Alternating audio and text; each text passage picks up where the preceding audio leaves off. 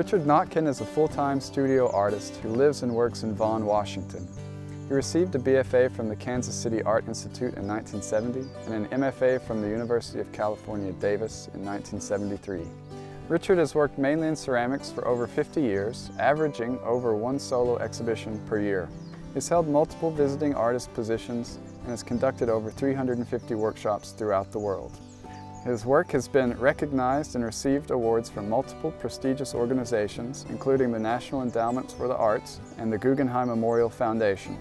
Richard has devoted much of his career to the service of institutions that promote the arts and the betterment of our shared society. With that, Richard, welcome and thank you for joining us today at the Donkey Mill. Well, thank you, Jake, for hosting me, and fire away with your toughest questions. All right. Okay, so curveball number one. Richard, over the past 2 weeks, I've learned that you're a spry humorist and a lover of corny puns. I'm interested in how this light-hearted side of you coexists with the heavy, straightforward, and often distressing subject matter in your artwork. How do you keep your spirits high while focusing much of your creative energy on some of the more troubling aspects of the human experience? Well, let's go on to question number two. No, oh boy. Well, I guess I have to start out by saying that I'm an optimist. If I wasn't an optimist, I wouldn't bother making work that has social and political commentary, because if I was a pessimist, what would be the point? I mean, I believe that survival is the greatest motivating factor, quality of all species. Survival is certainly motivated my generation during the Vietnam War. We had conscription, the military draft, and that's what put us in the streets, protesting, getting beat up and arrested and tear gassed. And it wasn't that we were any more moral or ethical than any other generation. It's because we were being drafted and sent into a war we didn't believe in, and we saw our friends going over there and some of them not coming back, and the ones who came back were severely damaged physically and or mentally, and we protested. Now I feel the same way about the various dilemmas that lie on the horizon that are coming at us more and more rapidly, you know, as we, especially today with climate change, something we didn't even see coming 50 years ago. You know, I believe in the children that are being born in the 21st century, that survival instinct will kick in, and theirs is the growing demographic. And I believe in art, you know. People have asked me, do you really believe that art can save the world? Well, I don't know exactly that anything will save the world, but I do know, you know, can art save the world is probably the wrong question. The right question is, can art make a difference? And art absolutely makes a difference. It illuminates the positive side of human existence. I mean, the spirit of creativity is in all media continues to inform people that there's really something worthwhile about human beings, about Homo sapiens, about human civilization. You know, we look back on history, and I mean, when you think of you know, when you look back millennium, 2, 3, 4 millennium, the things that come into your mind are the images, things that artists and architects created, and ceramists, the things that have survived. You know, we know of the names of leaders and all that, but, you know, we see the great works of art, you know, that have survived. And you know, who would know anything about the history of things like Guernica, were it not for Picasso's great work from 1937?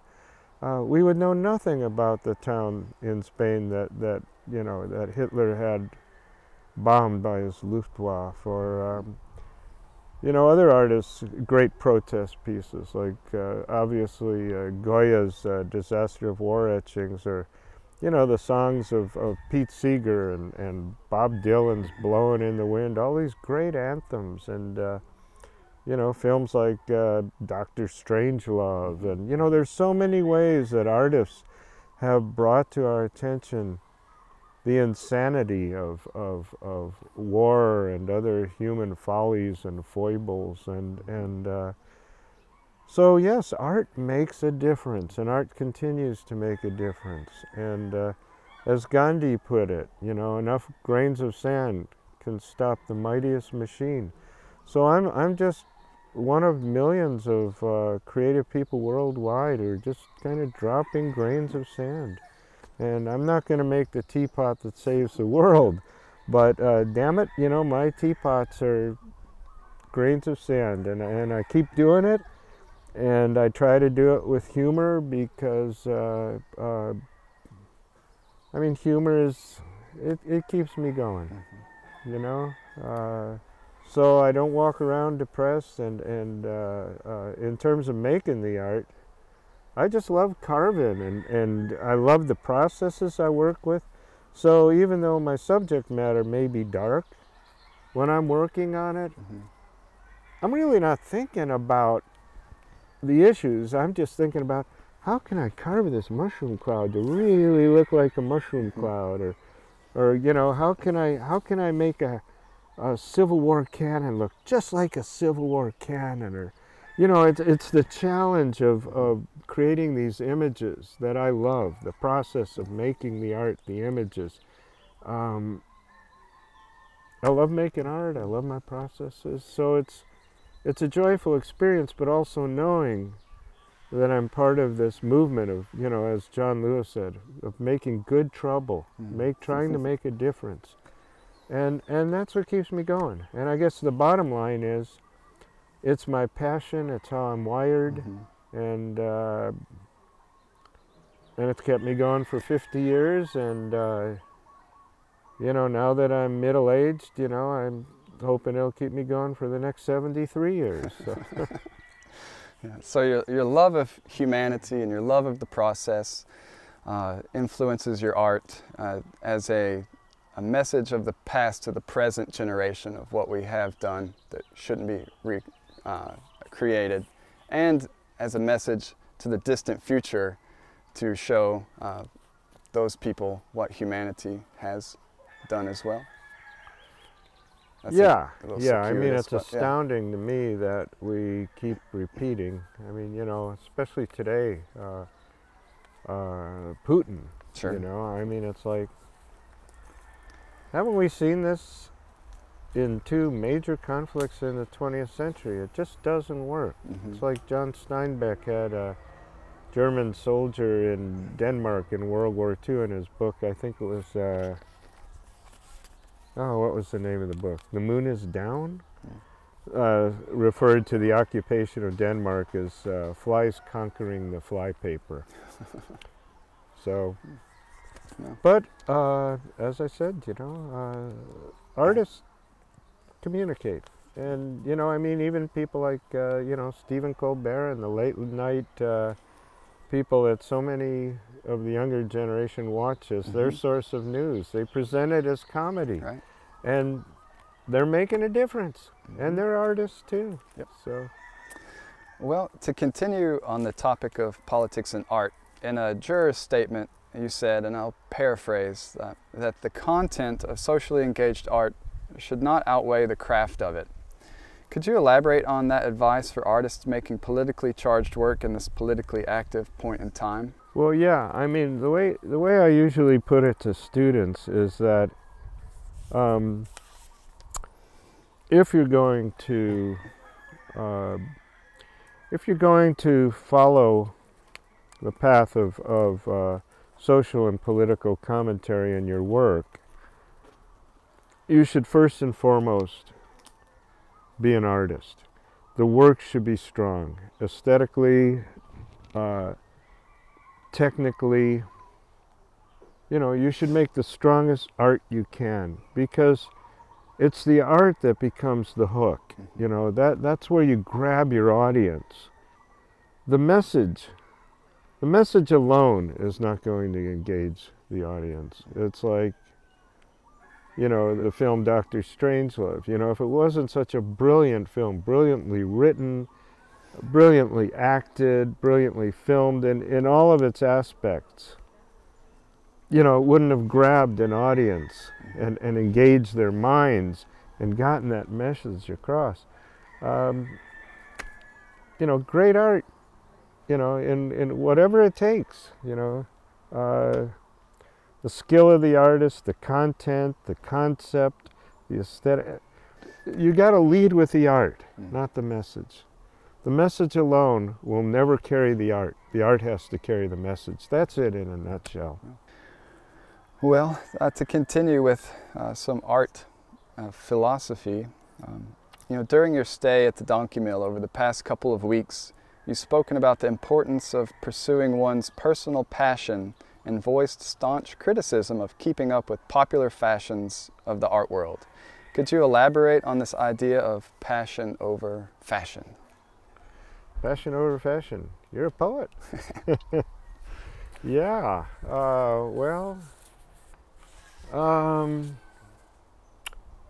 The art world's kind of a crazy place. The critic Jerry Saltz said that the art world is like high school with money. And we need to have a new notion of success. And I think success really comes down to finding a path in your life that brings kind of a personal happiness. If you're always shooting for some notion of like art world success, whatever that might be, and you follow the zeitgeist, beware of the zeitgeist is how I always put it. Fashions in the art world, in the contemporary art world, change so rapidly. I mean, every 5 years, it's kind of like, the goofy crap that they peddle to very, very rich people who I don't know if they even buy that stuff, on the runways of Milan and Paris and New York, and I mean, who wears that stuff? Anyway, let me get back to the individual, though. I think every artist really needs to find their own passion, how they're wired, what they believe in expressing in their work. If you want to be a potter, that's fantastic. Make the best functional pots you can make, In fact, I know so many potters all over the country and in Europe and Asia who are kind of like the village potter. They've set up and they've been working for years and they make a good living and they're raising families or doing whatever they want with their lifestyle and just, and continuing to evolve in their craft. But the point is, if you're an abstract painter, it doesn't matter if you're, find out what it is that you want to express, how you want to do.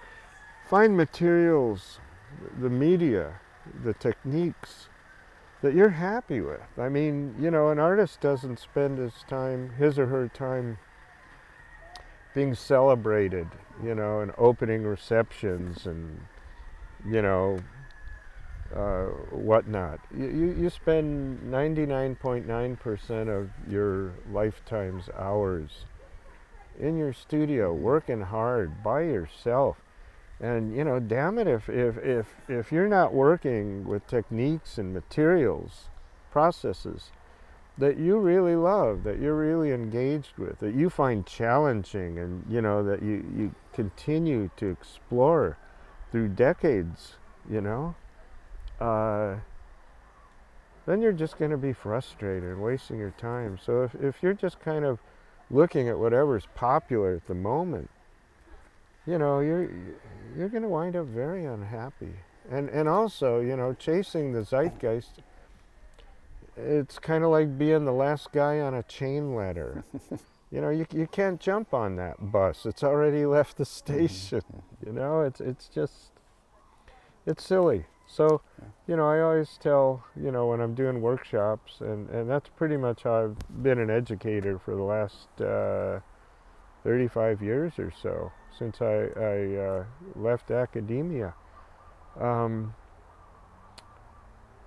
You know, find out how you're wired, find out what your passions are, and stick to them. And at times you'll be very out of fashion. Doesn't matter. You know, it's all about your fashion. Stick to it. You know, sometimes it's wonderful to be different. When everyone's thinking alike, nobody's thinking. You know, stick to your guns. Make your art. Don't make somebody else's art. I feel like that's really critical advice, especially in an age where social media posts of artwork can spread so rapidly and gain that sort of zeitgeist. It could change, you know, within days, you know, exceptionally quickly. Yeah. Well, and especially in the ceramic arts world. I mean, I've been watching, you know, ever since social media started, I've been watching these movements where somebody will start doing something, you know, like the glop, slop, drop, and flop kind of stuff, and then all of a sudden everyone's doing it, or these viscous, drippy kind of glazes, someone starts doing it, then everyone's doing it. Or even artist statements, where you see the same sentences repeated in damn near everyone's artist statement. And you think, you know, that's the tyranny of the zeitgeist. Everyone thinks, you know, and again, you know, when everyone's thinking alike, no one's thinking. And, you know, I like seeing people who are working differently. You know, the people who are on the edges. Those are the people that get noticed. And those are the people that I think are really sort of delving into what's inside of them. They know how they're wired. They're following their own passions, not the zeitgeist. They're not, you know, don't conform. Jesus, that's the worst thing an artist can do, is try to conform. You know, you got to be a bit of a rebel, you know? Yeah, what artist isn't? Well, yeah. You must. Well, many young artists, you know, have a pantheon of role models in the field of ceramics. You know, as one of those titans in clay, you're something of an outlier in that you have made a career free of the trappings of a tenured university professorship. What advice can you impart to artists who want to pursue a career outside of academia? It seems like that's the draw. You get an MFA, you go and you become a professor. That seems to be the track a lot of young folks go on these days. Well, it's a tough one, frankly.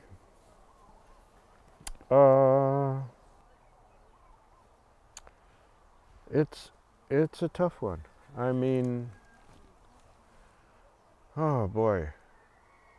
It's tough for me to give that advice because I was incredibly fortunate. I mean, the best advice I could give is, no matter what direction you take,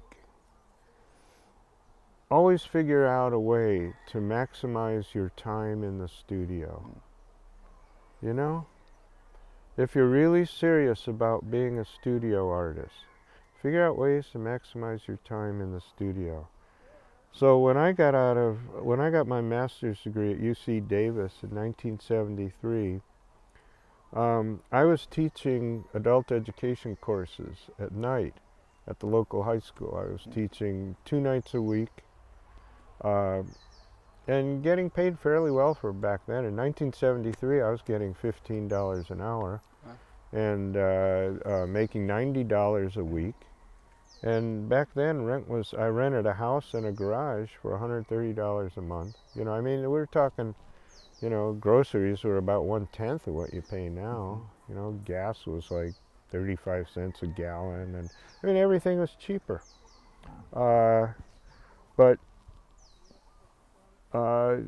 Anyway, my wife also taught 2 nights a week, same pay. And we thought, well, gee, we could just keep doing this forever, you know, because teaching 2 nights a week, that gave us time. You know, we turned the living room of our house into a painting studio for her, and the one-car garage into a ceramic studio for me, and we just thought, let's just keep doing this. So I didn't apply for any teaching jobs. I just thought, this is great. I have all my days free to make art, and I just taught 2 nights a week. And we could sustain our lifestyle, you know, as artists. So, you know, we just had figured out a way to maximize our time in the studio. I worked a full year doing that. I had 2 years of teaching at night. I started my last year of graduate school. And I made a lot of work. I just had all this work, and just out of the blue, Bob Arneson, who is my ceramics professor, that's why I chose to go to UC Davis. That's another thing. If you go to graduate school, you know, pick someone you want to study with. That's the most important thing. Someone you think that, you know, can relate to what you're doing. And I saw Arneson's typewriter with the fingers, and I thought, holy shit, you know, I got to go there. Plus, I saw the stuff that was coming from the West Coast, like Patty Warshina and Howard Kotler, Fred Bauer, Jim Melcher, Clayton Bailey, David Gilhooly, and it was just like, you know, the funk movement. I was like, because that's what I was doing with ceramic sculpture. Ken Ferguson, who was my professor at the Kansas City Art Institute, wanted me to go to Alfred. I thought, what the hell would I want to do that for? What I'm doing is happening on the West Coast.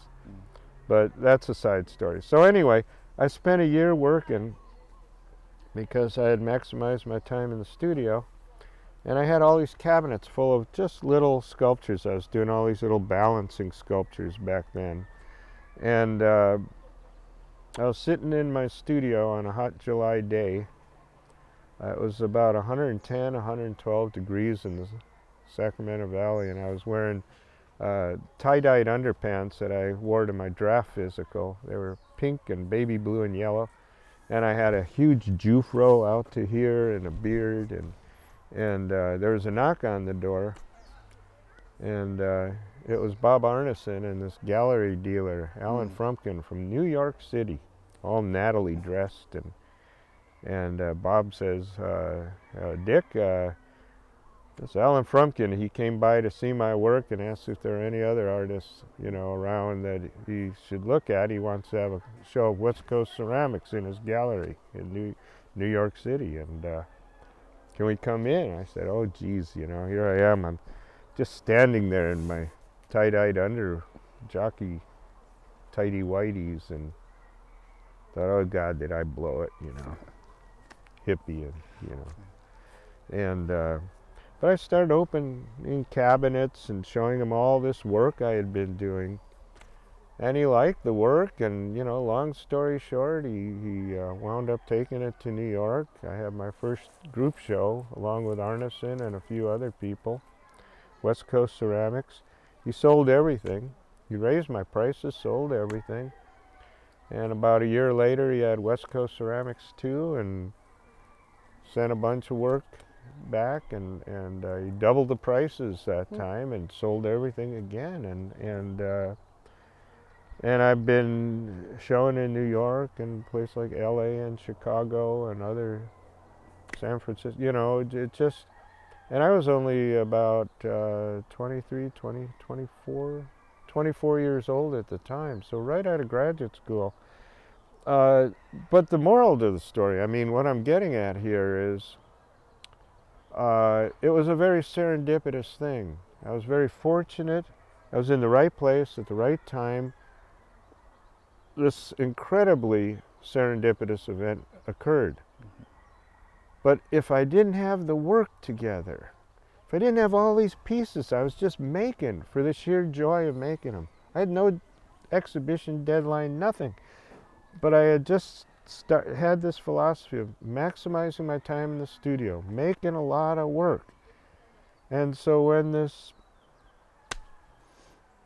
surprise event happened and the work was there, I made a connection, and I never looked back. I mean, it was, you know, had I not had that work, had I not maximized my time in the studio, and this hotshot gallery dealer from New York came in, it would have just been a, you know, hi, goodbye, you know, another California hippie in tie-dyed underpants sitting on a stool on a hot day in his garage. And so maximize your time in the studio, make work, make your best work, and you know, get it out, get it seen. When something like opportunities arise, if you got the goods, it's kind of like, you know, I guess my advice boils down to figure out ways to maximize your time in the studio and figure out ways to make enough money to get by. You don't have to live a luxurious lifestyle. In fact, get used to not living a luxurious lifestyle. You don't have to have that, you know, $50,000 salary right out of graduate school. It's more important. It's more important to have time than money. Time is the greatest asset an artist can have. Time is another material. It's another tool. You need time to make your work. So figure out a way to maximize that time to make your work. And then wait for that opportunity when you get lucky to apply all of that hard work. Yeah. Well, don't just wait for the opportunity. As I say, I was incredibly fortunate. Make the opportunity. Make the opportunity. Get the work out, you know, but first you got to make the work. But then, you know, apply to shows, get a strong body of work together, get it in front of whatever eyes you can, but get it seen. And the other thing, all of the grants I've gotten, and I've got, you know, early in my career, I got about a dozen grants. And I found that by getting the work out and seen, you know, I was in exhibitions and museums and stuff, and you generally, I mean almost entirely, you don't know who's going to be on the jurors panel for a grant. But I found that on virtually almost every grant I got, when I looked afterwards at the panel, there was like a curator or a director of a museum or someone like that who I didn't know personally, but they were part of an exhibition in some way that I had work in. And later when I was asked often to be a juror for exhibitions or grants or whatnot, I found that, you know, with my other jurors, if there's someone on that panel that's actually seen the work and can vouch for it and say, I've seen that artist's work, I know that artist's work, it's really good, your chances go way up. So get the work out. Even if you don't get into the initial application, they've still seen your work and then that travels that way. Is that what you're saying? But no, I mean, yeah, get it out, apply. Just keep applying. Get the work into various shows, you know, for ceramic artists. You know, there's the annual juried shows at Enseca. There's so many other shows. And I know it's kind of a pain in the ass because sometimes these things are expensive and shipping costs have got up. But look for the good ones, you know, the ones with catalogs, the ones that are national and repeating. But try to get the work out, get it seen. There are no guarantees. There is one guarantee. It's not easy. It is not easy. It will never be easy. But what the hell is easy that's really worthwhile? It's always going to be a challenge, and that's a good thing, you know? The best works I've ever done were an incredible challenge, and sometimes I procrastinated starting them for weeks, months, even years. And there's a fear level that I've come to recognize, that fear is an indication that something great might be about to happen, because I look back on maybe the 4 or 5 best pieces I've ever done, and damn, I procrastinated starting them for a long time because I was so afraid that it's pushing my aesthetic and technical and skill limitations beyond anything I'd ever tried before. But when I did it, it worked, you know. And sometimes you fail, but you learn from that failure and you try again. So it's never easy. And don't think it's easy. You know, if you want easy, move to another planet. That's good advice. Yeah. Okay, Richard, now that you have 50+ years of experience in ceramics and have spent many a muddy day in the studio, why not retire to some sunny tropical island and leave all this toilsome artwork behind? What motivates you to continue to engage in the creative process? Well, I have retired. I'm now self-unemployed, and I've taken up a hobby. It's called ceramics.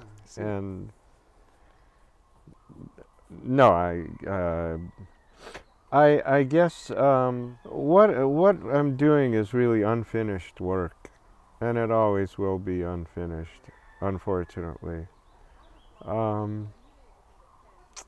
Something I learned as a youngster, because I was born just shortly after World War II in a Jewish family. My father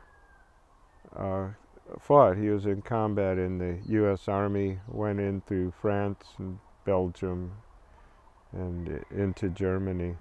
I was in the Battle of the Bulge, and also came upon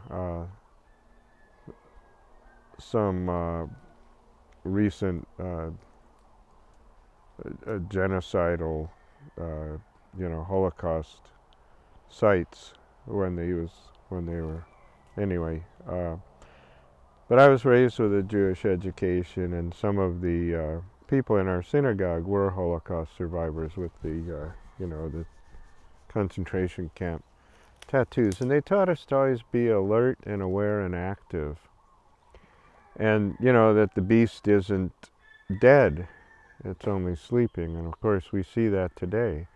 And I'm not talking about just anti-Semitism, I'm talking about so many types of genocide against so many others. There's just within the last decade, we've seen the rise of fear of others in so many cultures, so many nations, and especially our own nation, with the rise of Trumpism and this cultish following in the Republican Party, and the situation in Ukraine. The beast isn't dead, it's only sleeping. So it's unfinished work. And I at one time thought that I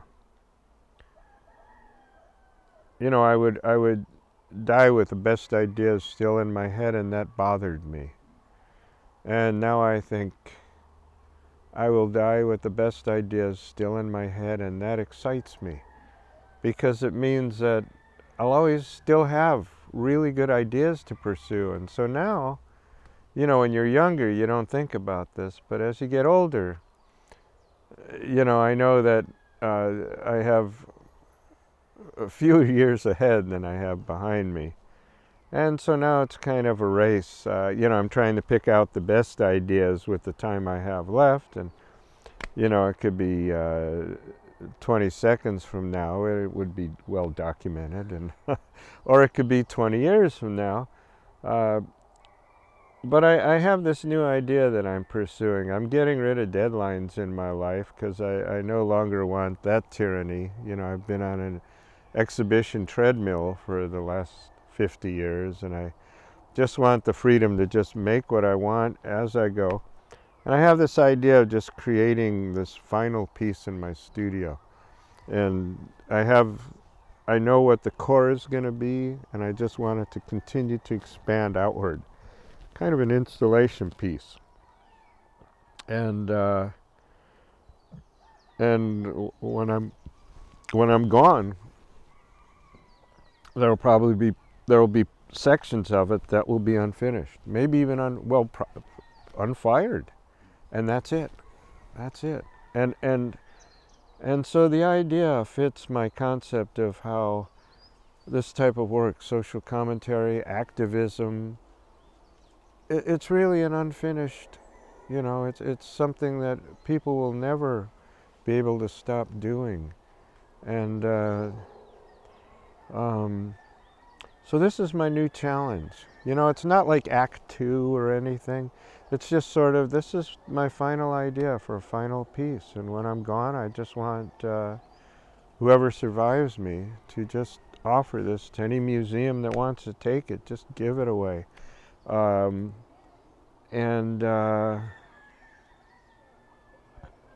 it's a challenge, you know, because it allows me to, even though I know the core and the main focus and message of the piece is sort of a summation of everything I've tried to say throughout my career, the way it meanders and spreads out, and the new images I'll bring to it, and all of the old imagery that I'll be putting into it, is just going to continue to evolve, and so it just seems like a good way to finish my work as an artist, and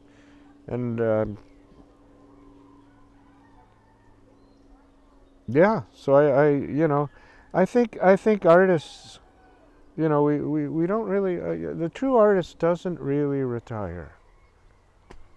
You know, it's I may not be, you know, I can't spend 10, 12 hours in the studio anymore like I did earlier in my life, because I just don't have that energy anymore. At 73, an 8-hour day in the studio is a pretty good day. And I recently did an all-nighter just because I had to. I had to finish a piece that was on deadline, etc. And damn, it nearly killed me. And but you know, 6 to 8 hours in the studio is a nice day, and I do go in my studio almost every day. I take a day or two off a week to work around the house, do a little landscaping, and try to catch up on the never-ending list that Phoebe gives me. Things to do. But now, if you're an artist, it's inseparable from your life. You know, you don't just retire and take it easy, and it's a passion. It's you know, and I think the activist side of it keeps me going too. You know, it's when I did my closing address for NCICA 5 years ago, you know, I got pretty emphatic, and I said, you know, nobody fucks with the future of my granddaughters. And damn it, that keeps me going. You know, it's like I can't stop. So, you know, if you know, if you ask me a question like, if you had to choose between being a political activist and an artist, because I see the two as being really meshed, you know, I would probably come up with an answer like, you're like asking me to choose, do I want my head severed from my body or my body severed from my head? You know, I can't. It's just, these things are my passion, my life. So, yeah. Well, thank you for sharing some time of your life with us here today, and for the last couple of weeks at the Donkey Mill. Yeah. It's been really, you know, enlightening to speak with you today, and I'm glad we have it on camera, so more people can enjoy this conversation as well. So again, thank you, Richard. Mahalo.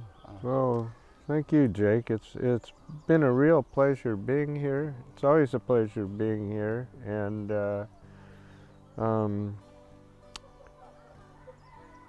yeah, you know, artists